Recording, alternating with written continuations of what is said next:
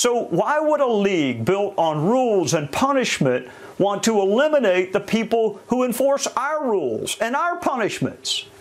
The NFL literally fined CeeDee Lamb because his shirt tail came out, and they want to complain about bond being set for people accused of committing really serious crimes. Lay aside how incongruent the NFL's actions are with what most of their fans want. NFL fans don't want to defund the police or abolish prison.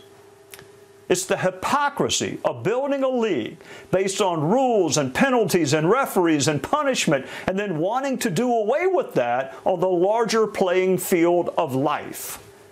The NFL's decision to fund groups that advocate for things NFL fans, players, and supporters do not want is a curious one. My guess is the folks in the stands and buying the merchandise and paying for the NFL channel will be surprised to learn their money is going for crazy things like defunding the police and abolishing prison.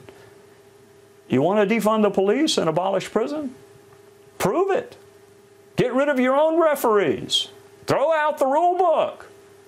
I mean, after all, God forbid someone's shirt tail comes out. We can't have that kind of crime. I lived it, bite my tongue for no one.